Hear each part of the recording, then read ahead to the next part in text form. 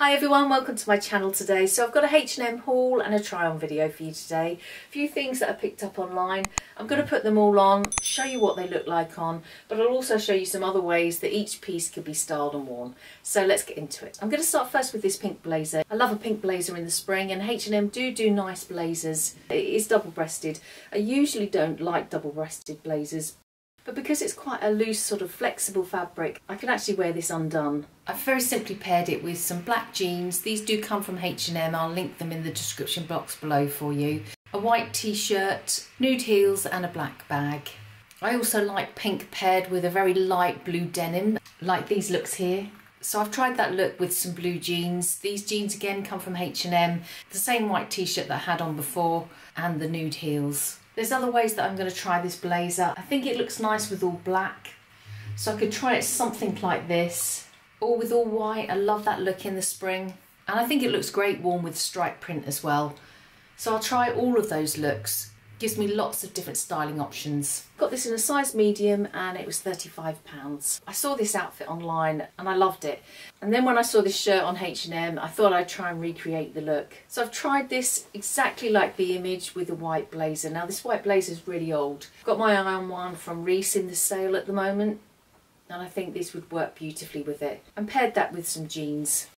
Another way I'll try the shirt is with a navy blazer and some white jeans like this look. It's a great look for summer. Now I've got this in a size small and it still comes up really big. It clearly says oversized on the description, but I guess I just thought by going down to a size small it would kind of counterbalance a little bit, but it is still a little bit too big. I've got a coat to show you next. I like the length of this. It's described as a short coat. I like the design, I like the lapels. It's got a belt too, so you can wear the coat done up or loose fitting, as I probably will do. It costs £40, it'll be more in dollars, and I thought this would look nice styled with jeans and a lovely transition piece into the spring. I've paired the coat very simply with the cream cashmere knit and the blue jeans I showed you before, and a little black bag. Now it does come in a different colour as well. It comes in a beige marl, they call it. I wasn't quite sure which colour I preferred, so I got both to test them out. And I've just paired this one with the white t-shirt and black jeans. I've left them loose, but you can tie them too.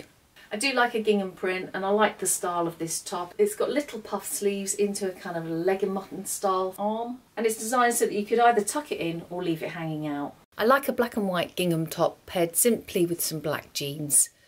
And to that I'd add a white blazer. This is my old white blazer. It is a little bit small now. A really nice quality white blazer would work really well with this outfit. And I've just put this brown shopper bag with it as well. It's just a very simple outfit to put together. I really like this blouse when I saw it. I love the fabric. It's really floaty. A little bit see-through, but I'll just put a camisole top underneath that and it'll be absolutely fine. I love the high neck. It's got really beautiful balloon sleeves too. It's got a smart feeling to it, and I think it looks a little bit more expensive than what it actually is.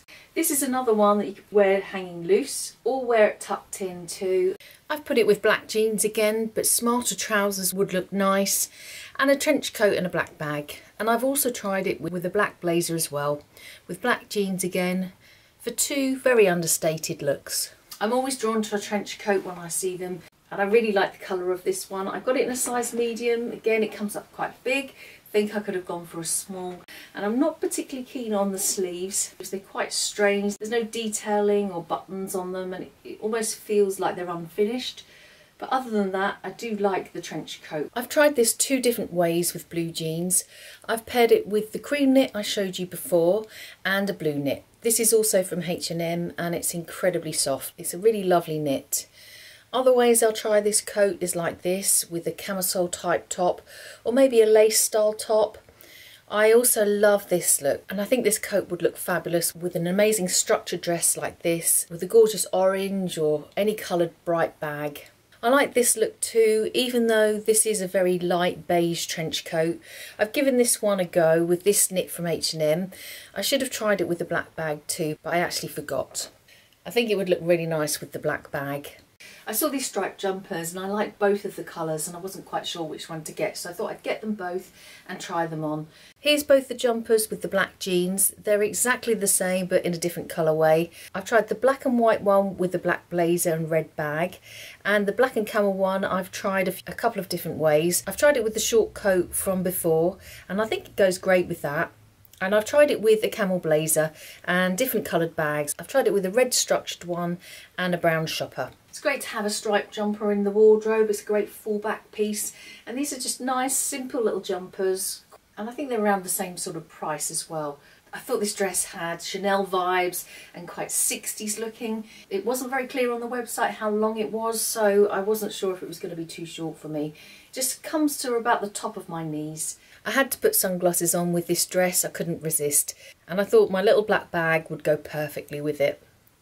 Standing still like this, like I am in the video, possibly it's a tiny bit on the short side, but when I move around it doesn't feel or look quite as short.